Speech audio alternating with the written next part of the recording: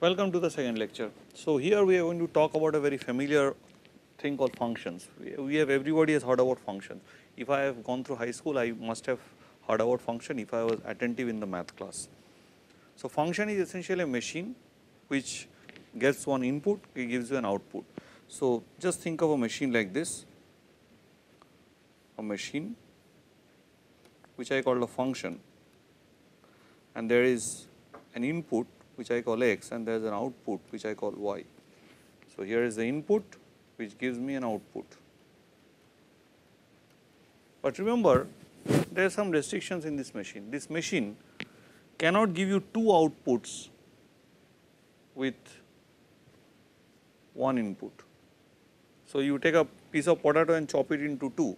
So you have one potato, this gives you two pieces of potato. So that cannot happen, right? Cell division, you have a cell, biological cell, it divides into two equally identical parts. So such operations are not functions as per mathematics goes. So here if I have one input x and there is some machine which gives me say two outputs corresponding to this x, which is y1 and y2. So this is not a function.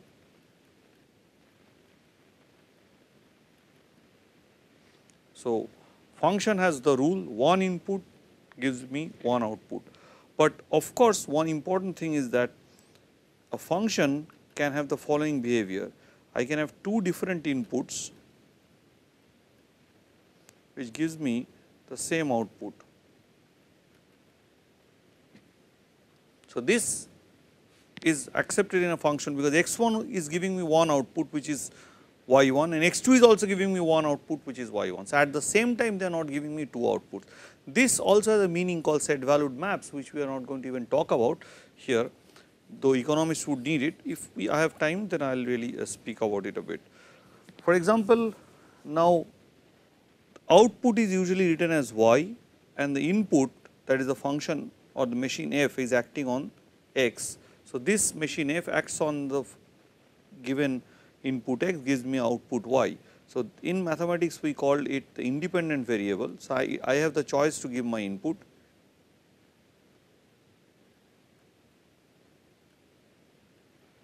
and this gives me output.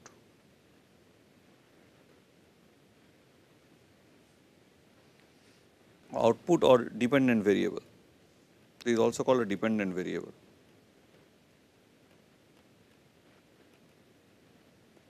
So these are some very basic facts you have to know about functions. For example, if you take the function f(x) equal to x square, we are only talking about real numbers here. So all my inputs here are real numbers. For the time being, all my inputs here are real numbers. But it is not that I cannot have any other thing. I can have anything as an input, any object as an input. But for us, all our examples would come from real numbers. So if I take f(x) equal to x square, it is a familiar parabola that you know, you have studied in coordinate geometry. This is a function, and you see here for x1 equal to 2 and x2 equal to minus 2, the function values both f2 and f minus 2, both of them give me the same number 4. So this is a function of the following type here. This function is a function of this particular type. Now the one which we had just said, the two different inputs give me one output. But for example, the function f(x) is equal to 2x plus 1, so one output gives me one input gives me one output.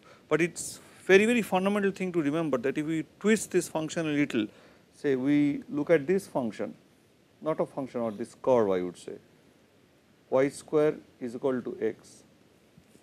Then is this a function? The answer is no, because y gives me plus minus root over x. So corresponding to a given x, I have two values of y, you see, that is where it cuts the curve. So a function, here you see what I have done, I have tried to draw certain graphs here. So concept that is intimately linked with a function is the notion of a graph. So, when we are talking about functions about real number, we are talking about the graph of a function. So, it consists of two real numbers x and the function value f x, y basically. So, where x is somewhere, I would write some set x which is a subset of the set R. I am assuming that you know set theory. So, because I have already mentioned that these are slightly a course for the first year level, not for +2 level students. So, graph of a function. So, you can think something like this. This is looks like a graph of some function. Of course, I am unable to write down exactly what function it is. For example, if you say f x equal to x cube,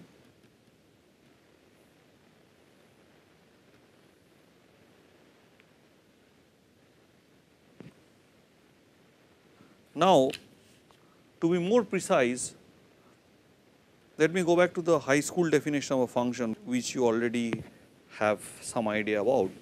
In your high school, they teach you the following definition of a function. They said, let us take two sets which are non-empty, x and y. And by a function, one means, so this is my x, and this is my y. And by a function, we mean a rule which takes up one point x in x to only to one point y in y, not to 2 points or more points. So, f takes this x to this y. So, y is often as we have written as y equal to f x. So, I can talk about arbitrary sets. Functions can be defined between two arbitrary sets. It need not be even defined just between two real numbers. So, this is what you learn in your high school. So, this set x is often called the domain, and this set y is called the codomain. There is another concept called range of the function, range of f, or in short RANF. It consists of all elements in the codomain. So, it consists of all y in this set y for which there would exist an x in x such that y is a function of x, y is equal to f x.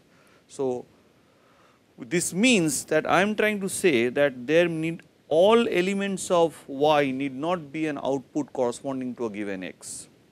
That is something very, very important. So, there is a difference between codomain and range. So, essentially what we are trying to say, range is the subset of the codomain.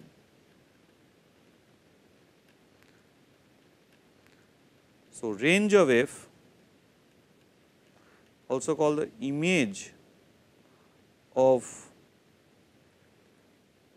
x under f. Sometimes the people use the terminology as f of capital X. I will give you an example how these two are different. For example, I take again the standard function f x equal to x square. Here the domain means, when I am talking about a domain, means I have to operate this function f on each and every element of the domain. This is of fundamental importance, that each and every element of the domain has to be acted on by f. So, if I take f x equal to x square, I can square any real number. So, domain, which I now write in a short form dom f, is R, but domain of f is, or the codomain of f is, which I write now as codom. The codomain of f is also R, but the range of f is not R, because it only gives me non-negative number. It is the set R plus. R plus is a set of all x such that x is greater than or equal to 0. See, it is set of all x in R, x, all real numbers are. So, x here is in R, and these x's must be greater than or equal to 0. So, it is just one side of the number line which you have an idea about. So, we are just here. So, my range is a subset of the codomain. For example, now I take the function f x equal to logarithm of x, natural log of x, where the base is the number e. Then the domain of f is R plus plus. that is the set of all x belonging to the real line, that is all real numbers which are positive. Of course, you know the log, you cannot define log for a negative number or 0. Now, what is the codomain of f? The codomain of f is R. Codomain of this log function, codomain of log is R.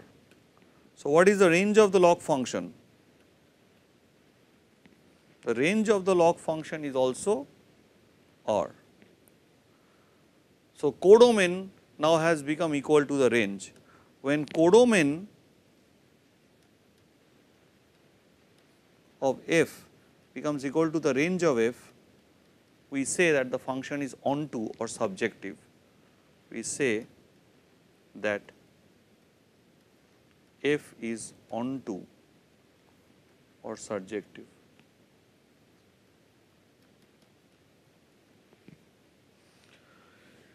If we are speaking about some other sort of behavior of functions, an important behavior is a one-to-one relationship. That is, if you have two functions such that f of x, if you have a function such that f of x1 is equal to f of x2, then it should imply that x1 must be equal to x2.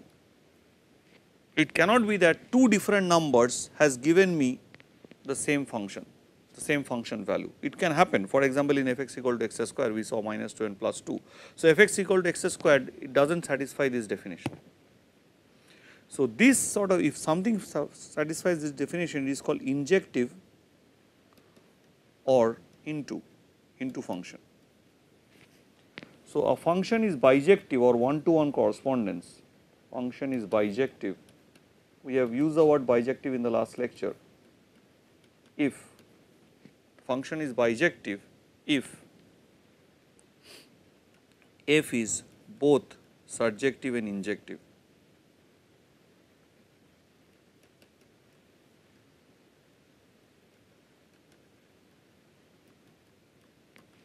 Now, we come to a very, very important notion of the inverse of a function,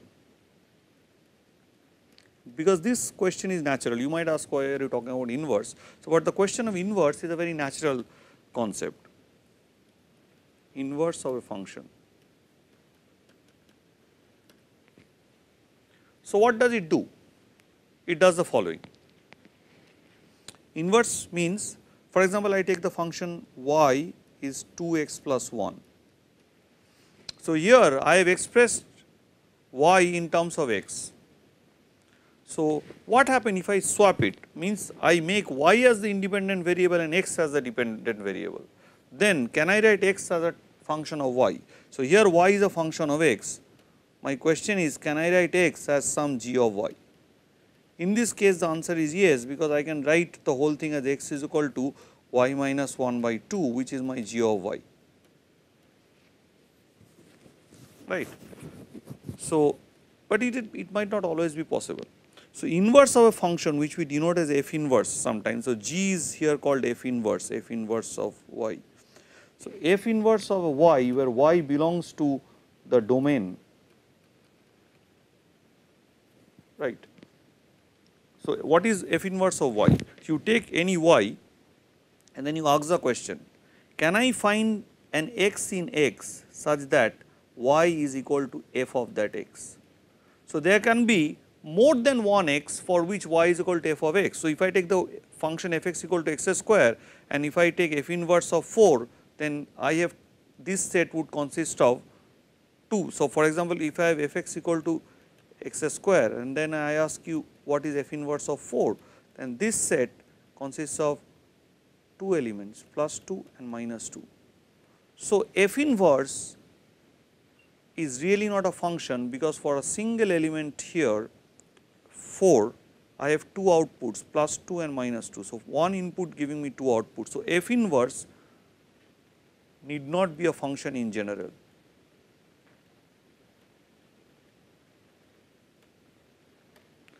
So, when f inverse is a function, we said that the function is invertible like the one we have just done, and then we can say that the function has an inverse. So, f is invertible when f inverse is a function. When is f inverse a function? A very important result to remember is that a function is invertible if and only if it is bijective. This is absolutely fundamental to one's understanding. Now, what can we do with functions? We will give you some more examples to play on with. So, finding inverse of logarithmic function, and there are certain cases where you can write down the inverse exists because the function is a bijection, but you cannot write it down explicitly. So, we are now going to talk about some more properties of functions called increasing of functions of real numbers. So, in our study we would be largely considering functions defined from R to R, or functions defined on a closed interval a b or an open interval a b, does not mind. So, functions of this form, these are the type of functions we would be interested in our study. So, in our study of calculus, these are the type of things which will come repeatedly. We will talk about limits of these functions, continuity of these functions, integration, differentiation, and all sort of stuffs about which you have heard about. But now it is very important to us to know two important types of functions which play a fundamental role in the study of calculus. These are called increasing functions and decreasing functions. So, what sort of function is called increasing? So, if I take x1, so I take a function from real number to real number, R to R, and the first one, this one, and if I take x1 bigger than x2, whenever this happens, if I have f of x1 strictly bigger than f of x2, I said that the function is increasing. There is also a concept called non-decreasing, which says that if x1 is strictly bigger than x2, the function value at x1 can be strictly bigger than fx2 like this one, or can remain the same. Similarly, you can talk about decreasing functions.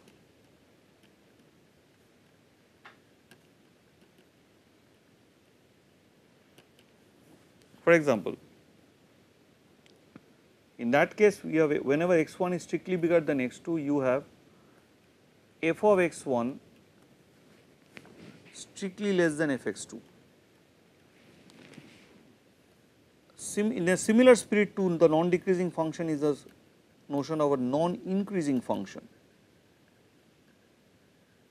and we will see that how derivatives has a role in understanding of these type of functions. So, whenever x1 is strictly bigger than x2, it will imply that f of x1 must be less than or equal to f of x2. So, you can immediately in your mind imagine and draw graphs like this, functions like this which is increasing, functions like this which is decreasing. So, if you take fx is equal to logarithm of x, then that function is obviously an increasing function. Or if you take its inverse, fx is equal to e to the power x, that sort of function is if you come from this side, is an increasing function. So, this is the graph of e to the power x, e to the y equal to e to the power x, and this is a graph of log x, logarithm of x.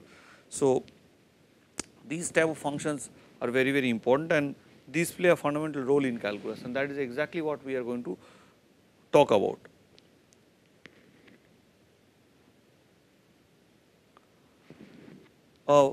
Another important thing that I want you to note at this stage, at the very end, is that you have to also keep in your mind that when you use the notion of function,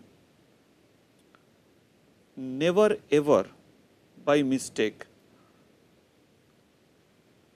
think about inverse functions, like for example sine inverse functions.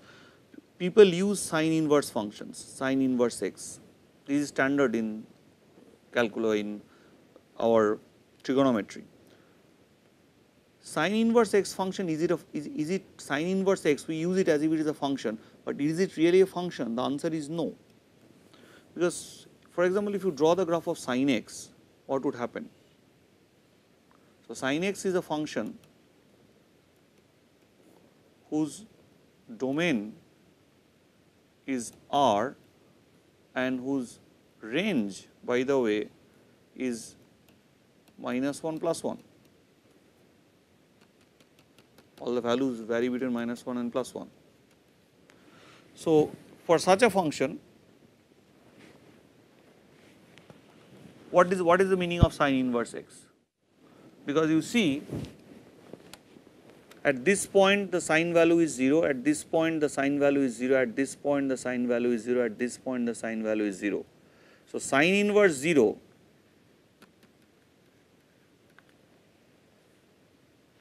occurs at n pi. So,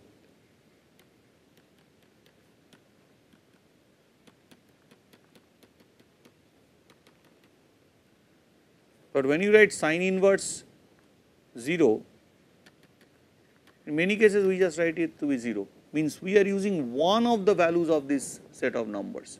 So, it has to be very important that when you work with inverse trigonometric functions, never think of them really as functions. Inverse trigonometric functions are not functions, you are just using one of the values of this function, which is in this case 0 is called the principal value. So, this has to be very kept in mind, because trigonometric functions are very important, because Fourier analysis or Fourier series that you learn about has a major role to play in engineering sciences. So, it is very important that you keep in mind that inverse trigonometric functions, which can never be a function, they are always so called set valued maps, which are not functions. But when we write sin inverse x equal to y, we are essentially talking about only one of these values, and a value which is chosen, the first value or the base value, which is called the principal value. So, the inverse trigonometric functions are not functions. So, these are very important example of a thing which is used as a function, which looks like as if it is being used as a function, but it is not really a function. We will talk about sequences in our next talk, in our next lecture, and I hope that you are having a more or less basic idea about what's going on. Thank you very much.